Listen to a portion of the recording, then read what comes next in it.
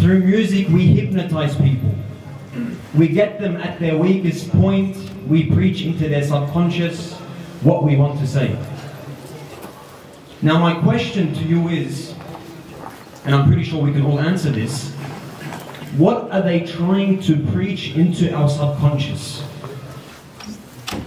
Is it the remembrance of Allah subhanahu wa ta'ala? Is it to stand with Imam Hussain alayhi salam to mandate good and forbid evil? Or no? Fornication, crime, drugs, making the woman out like she's an object, absolutely destroying the family foundation. And he says, we get you at your weakest point.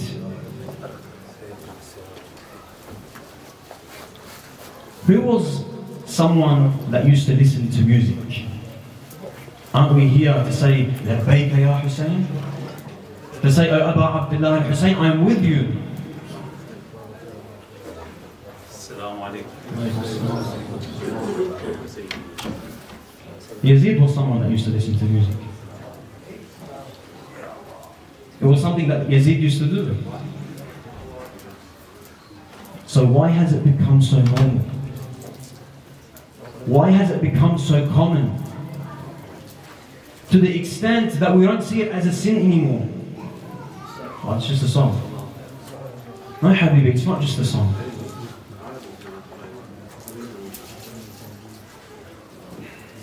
What are the effects of music? Number one, them getting us at our weakest point has an objective. And that is to weaken our faiths. And to excite within us our animalistic desires. They want us to think the way they want us to think. They don't want us to follow the way of Rasulullah and Ahlul Bayt alayhi salam.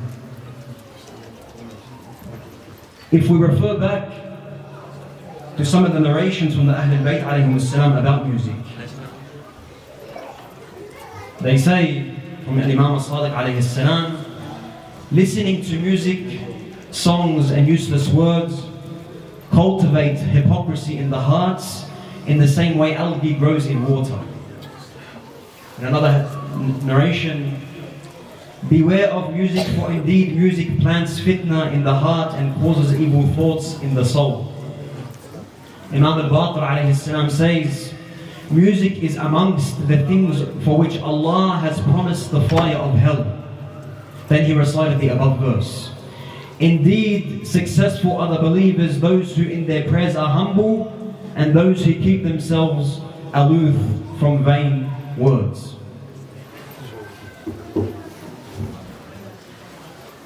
They designed music in such a way so that we leave our religion. We leave the path of Rasulullah and the Ahlul Bayt alayhim salam. And if we continue to normalize it, like it has no effect on us, the outcome of this, the Ahlul Bayt, they say, is fitna in the land. Corruption. Not just on ourselves, but on the following generations to come. Another verse in the Quran which says, أعوذ بالله من الشيطان الرجيم بسم الله الرحمن الرحيم ختم الله على قلوبهم وعلى سمعهم وعلى أبصارهم غشاوة ولهم عذاب عظيم. Allah has set a seal on their hearts and on their hearing and on their eyes. There is a covering, and for them awaits a mighty punishment. When you listen to music, you are placing this veil on yourself. What does this mean? You can no longer make the right decisions. You can no longer choose the right path. Why? Because now You are sick. Your minds have been polluted and corrupted with things that distance you from Allah subhanahu wa ta'ala and the Ahlul Bayt alayhi salam. What is the solution to this? What do we have to do? There's a story. Once, a man during the time of Rasulullah sallallahu alayhi wa sallam, when Rasulullah came out and he said, I am the Prophet of God, he said, I'm going to go to the land where the Holy Prophet is, and I'm going to pledge my allegiance. So his friend took this opportunity to say, don't go. He tried to persuade him not to go. So he said to him, if you go to Rasulullah, he doesn't allow fornication. He said, yes, this is a beautiful thing. Fornication is something terrible, it's bad. He says he doesn't allow this and this and this. The man said, yes, this is very good. I want to go and pledge allegiance to Rasulullah. So then he got him at his weakest point. He said to him, he doesn't allow drinking alcohol and he doesn't allow listening to music. So the guy goes, oh, 1 second. Do I go? What I'll do is I'll spend a certain amount of time and I'll drink as much as I can and I'll listen to music as much as I can. Then I'll go pledge allegiance to Rasulullah sallallahu alayhi wa sallam. And what happened? Within the next couple of days he died. Who has told us that we are promised tomorrow? You may think it's something simple, but it's these decisions which join us either with Imam Hussain alayhi salam or with Yazid. So what can we do? The first thing is to be like Imam Hussain alayhi salam. When Imam Hussain alayhi salam saw something wrong, he saw an injustice, he stood up against it. So what does this look like? In this case, it's something as simple as this. You're with your friends, you're in the car, you're with your friends at their house. Someone wants to turn on some music? Say, Habibi, turn on. This is being with Imam Hussain alayhi salam. This is the true meaning of following the path of Abu Abdullah al-Hussain alayhi salam. Having the courage to mandate good and to forbid evil. Because otherwise, our ceremonies will be in vain. If you have a hot coal in your hand, which if you're holding a hot coal, it will burn you. Do you plan on ways to let go of this coal, or do you just drop it? That's your reaction. You drop it. So it's not about planning, okay, I'm listening to this music. I'll start decreasing the amount of music I listen to, and then eventually the day will come where I'll stop listening to music. No. What are we here for? What is the purpose of these ceremonies? For if it is not to stand with Imam Hussain alayhi salam and make changes in our lives, we are all fooling ourselves. And in fact, we are following the camp of Yazid. The West has done this on purpose. There was a time where war would occur with tanks and guns and etc. But now it's a different type of war. The war needs basira. It needs insight. It can't be seen with the physical eye. You need to be aware. The same way the companions of Imam al-Hussain alayhi salam, they said, Abu Abdullah al-Hussain is going forth. I need to go with him. I must go with him. We need to understand what angles the enemy is attacking from. Otherwise, we are giving our enemies ammunition to destroy ourselves, to destroy our communities and our youth.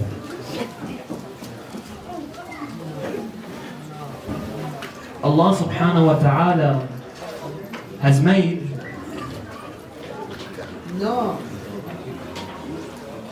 sorry, sallallahu ala Muhammad wa ali Muhammad. There is a car, LEF 808. LEF 808. If the car can be moved, please. Anyone knows who the car belongs to?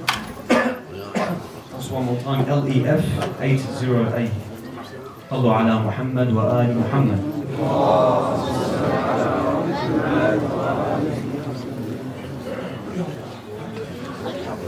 Allah subhanahu wa ta'ala has made marriage one of the most recommended acts. A marriage is a time in which a brother and a sister meet Islamically to continue their journey towards Allah subhanahu wa ta'ala and help each other. So what do? Yes, it completes half of your religion, but unfortunately these days we're destroying the other half. With what?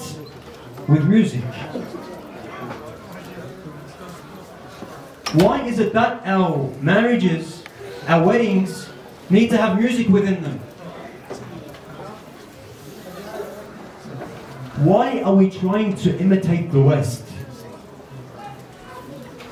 Why are we trying to copy them? Because if we do not stand up and make these changes, we are all going to fail. Because we are a community.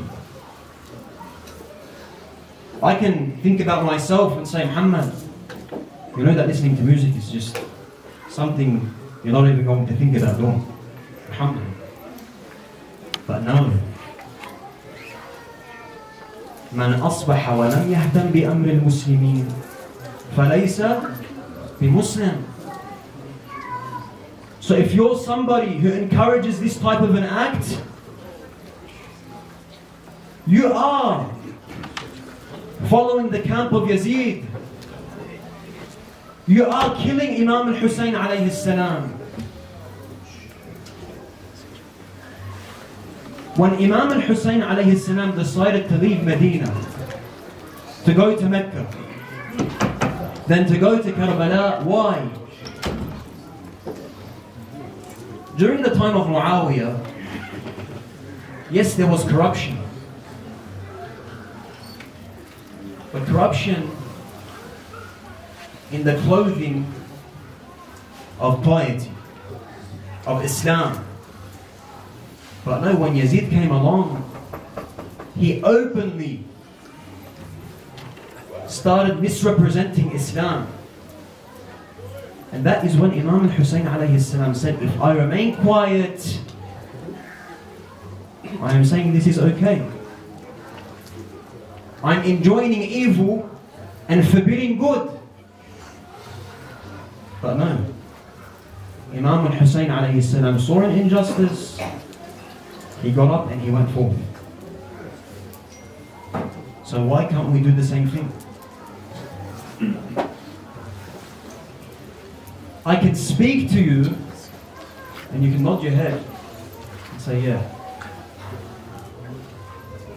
Or in front of the believers, what did the verse say? The verse says, you try to deceive Allah subhanahu wa ta'ala. Which Allah subhanahu wa ta'ala is all seeing and all hearing. So Allah cannot be deceived. You may be able to deceive the believers. In front of you I come, I have a khatam in my hand, I have a masbah in my hand, but when I leave this masjid, this Husainiyya, I am someone contrary in my actions, in my way of life. On the minbar I speak about Imam al-Hussain alayhi salam and call towards Imam al-Hussain alayhi salam, but outside I kill Imam al-Hussain alayhi salam and I follow Yazid. It's the truth. So what do we do? Number one is we make the decision to not leave this masjid, to not leave this Hussainiyya. What do you say to yourself? Okay, I've come here for a reason. I've come here to follow Imam Hussain alayhi salam. Allow me to start with this. At least start by refraining from something which is going to corrupt your soul, corrupt your thinking, your way of life, your intentions, your relationships with your community, with your family, the way the youth look at us. We are the examples for the youth. If they see us doing bad actions, what are they going to do? They're going to follow in our footsteps.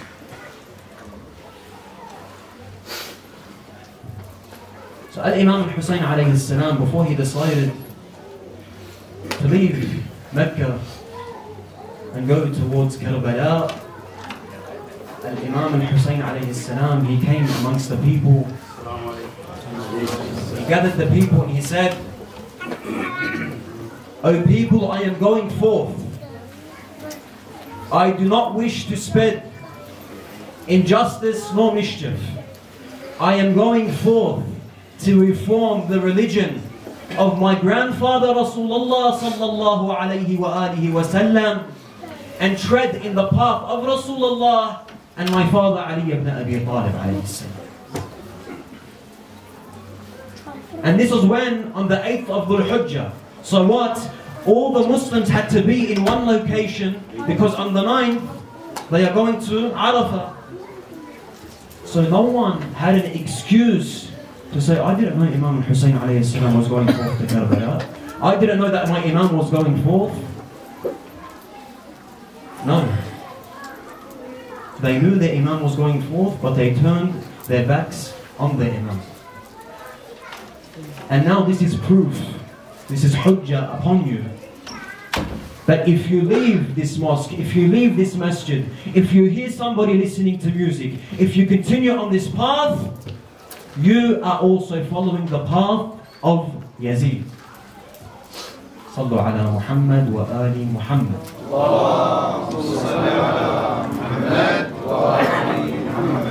We ask Allah subhanahu wa ta'ala, Allahumma bihaq Fatima wa abiha وبعلها وبنيها والسر المستودع فيها ربي صل على محمد وآل محمد.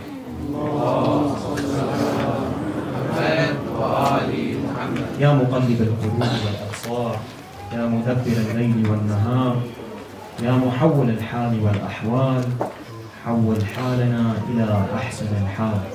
صلوا على محمد وآل محمد.